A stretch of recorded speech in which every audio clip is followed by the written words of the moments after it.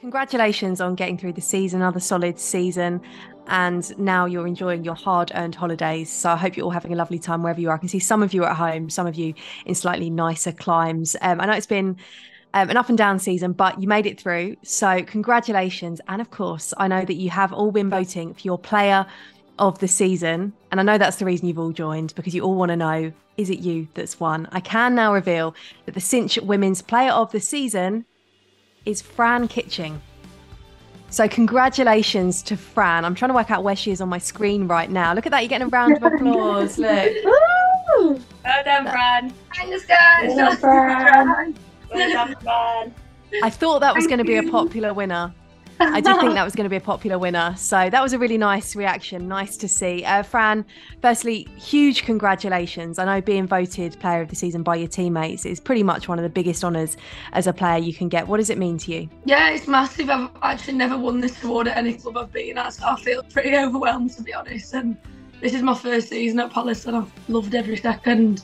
So I'm just thankful to all the girls for voting for me and seeing how hard I've worked this year. Yeah, you won 4 Player of the Month awards voted for by the fans, but it's a bit different, isn't it, when it's your teammates, because they see you day in, day out on the training pitch as well. Yeah, it is, and to be honest, I think those Player of the Month, probably half of Yorkshire voted for me, so that doesn't really count as much as this.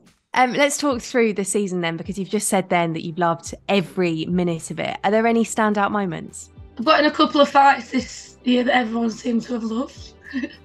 But probably the penalty save against Durham. That was probably my moment of the season for myself, yeah. You only joined last summer, as you said as well. The connection with the Palace fans behind that goal is pretty special, I'm told. Yeah, it is. I've got a new chant recently, which when I'm playing, it just distracts me because it just makes me laugh. But I get to hear everyone's chant, so Blanche will be running through and they'll be singing her song, or someone else will be running through. And it's like, it's really hard to concentrate because they're right behind my goal. It would be stupid of me at this point not to say, are you going to give us a rendition of the chant? It goes, I like it, I like it, I like it, I like it, oh, oh, here we go. Super Fran Kitching and go. Well, I very much enjoyed that. And now it's time. You can't be at the awards night because you're all on holiday. You're enjoying a well-earned break. What plans have you got for the summer?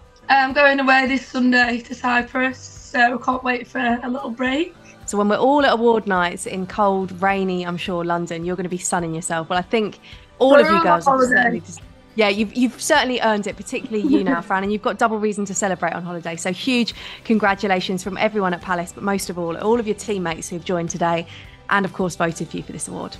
Thank you. Thanks, girls. I love you all. Thank you. Yeah, let's give her a round of applause from wherever you are in the world. Yeah.